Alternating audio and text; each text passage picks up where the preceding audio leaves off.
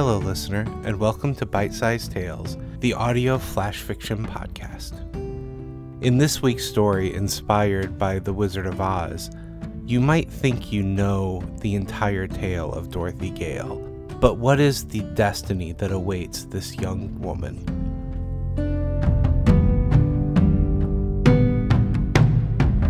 Destiny of the Wicked, written and read by Wayne Cole. There's a long-forgotten saying in the land of Oz: if you kill a witch, you become the witch. It was mostly lost to time, as no one save the most powerful dares to even oppose them. Then came Dorothy Gale from Kansas. This girl waltzed right into Oz, dropping a house on the Wicked Witch of the East and stealing her magical shoes. Not long after, she slew the Wicked Witch of the West as well. Before leaving Oz, she convinced the wizard to abandon the Emerald City and place the Scarecrow on the throne. The Tin Woodsman takes charge of the Winkies. The Lion is declared king of the beasts. Over the course of just a few weeks, this small girl changed the entire power dynamic of our world, and then she left. If the legends are true, then by slaying two witches, she would inherit both of their powers and roles.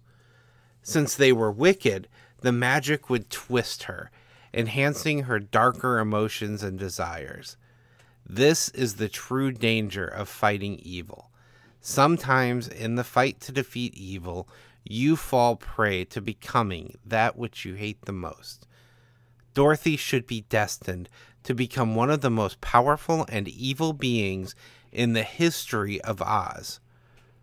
But she went home to a world without magic.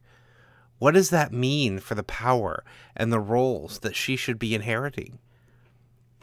I was thinking over these questions in my classroom when she came into the room. "Good morning, Dorothy." I greeted her with a smile, masking my concern. "Good morning, Mr. Franklin."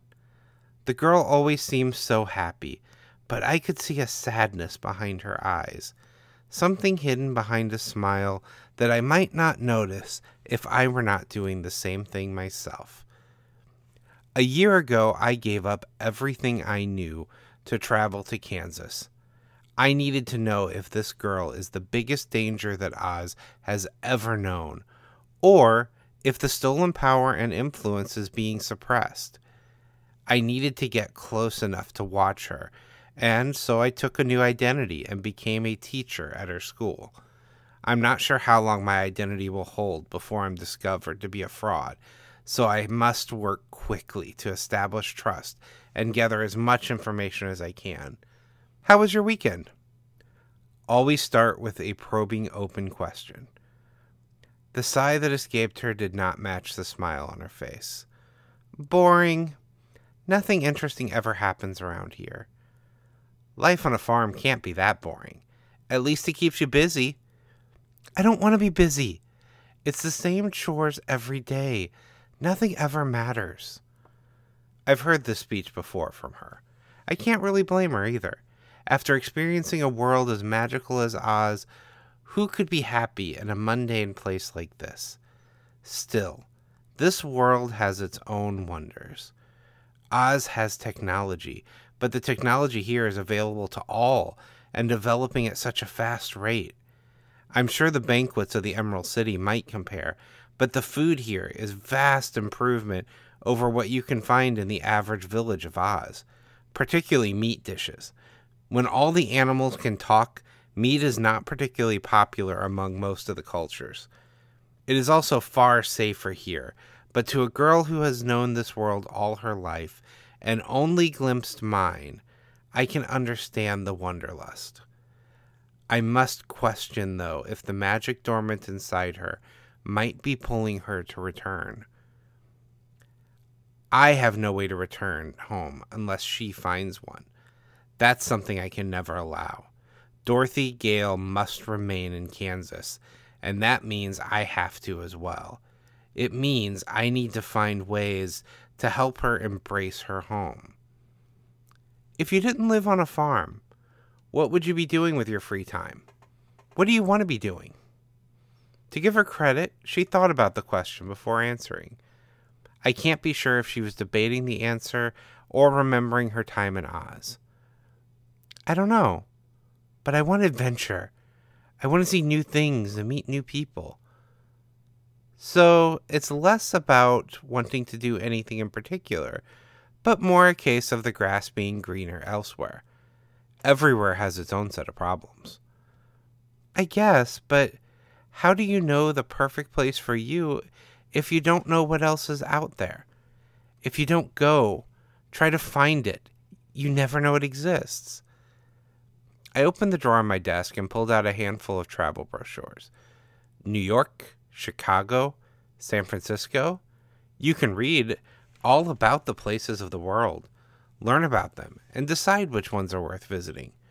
But what if the place I want to visit doesn't have a travel guide? Then maybe it's too dangerous to visit. There are plenty of wondrous places in this world that do have travel guides. Traveling isn't going to solve your problems, though.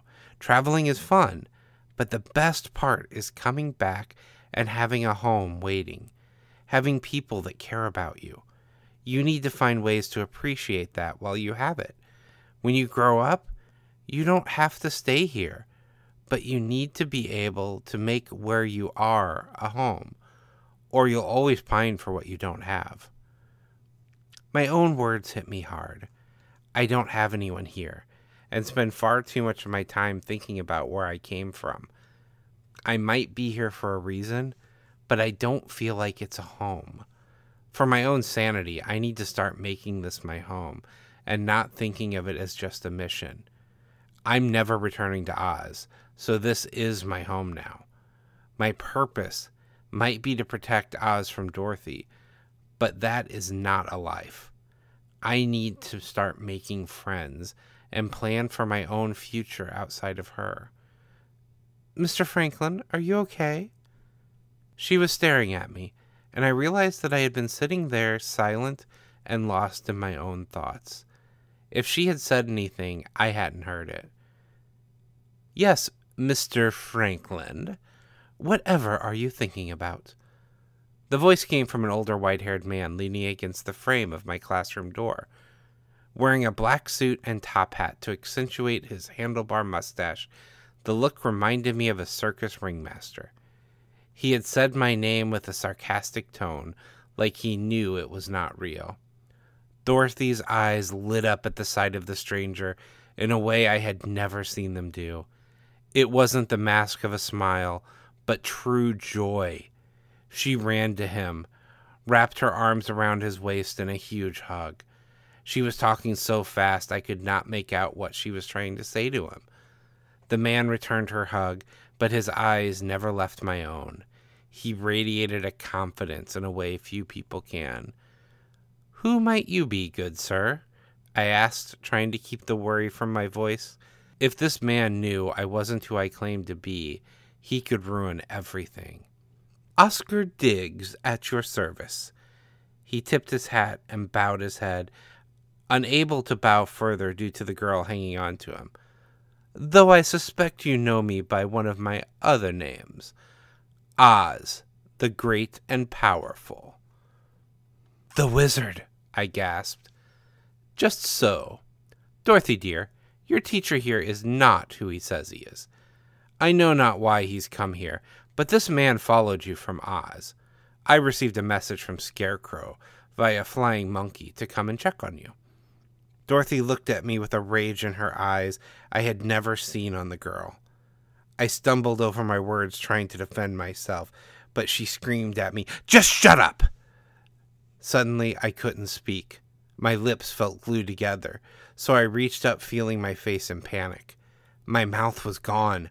There was just smooth skin where it should be. Somehow, in this world without magic, she had access to it. "Well, now, isn't that interesting?" the wizard asked with a smug look on his face. He looked down at the girl. "How would you like to return to Oz and see your friends again? My balloon is right outside." "Oh, I would like that very much." "Excellent. Grab your things and head on out." I'll be right along after I have a few words with your teacher." "I can't wait to see everyone again," she said, as she rushed from my classroom.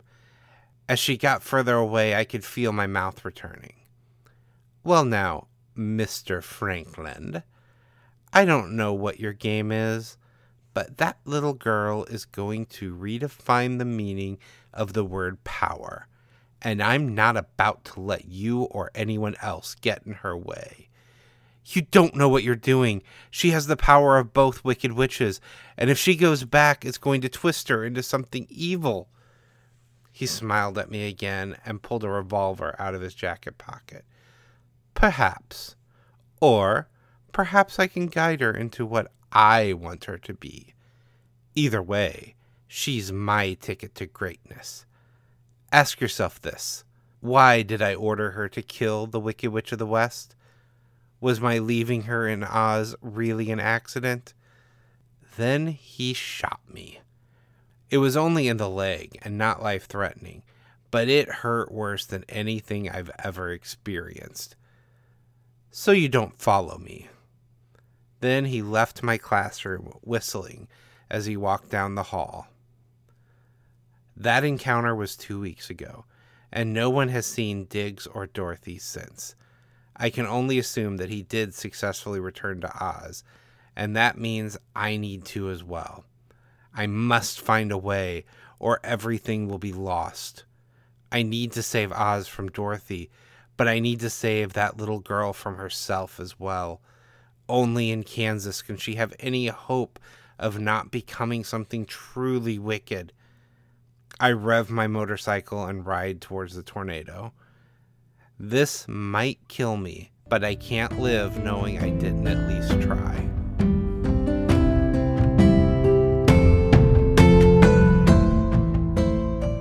And now a word from our author. I've always really enjoyed stories that take the Wizard of Oz and twist it into something new. I was very careful in this story to only pull from the actual books and not from the movie, seeing as the book is in public domain and the movie is not. I find that a lot of these tales tend to twist Dorothy, and that does seem like a good place to start with it. This chapter of Bite-Sized Tales has been brought to you under a Creative Commons Attribution, Non-Commercial, No Derivatives 4.0 International License. Intro and outro music is Fantasy Motion by Alexander Nakarada, provided under a Creative Commons 4.0 license. If you enjoyed what you heard today, we would greatly appreciate reviews and recommendations to your friends. Finally, for more information about our authors, please visit bitesizedtales.com. We look forward to reading to you next time.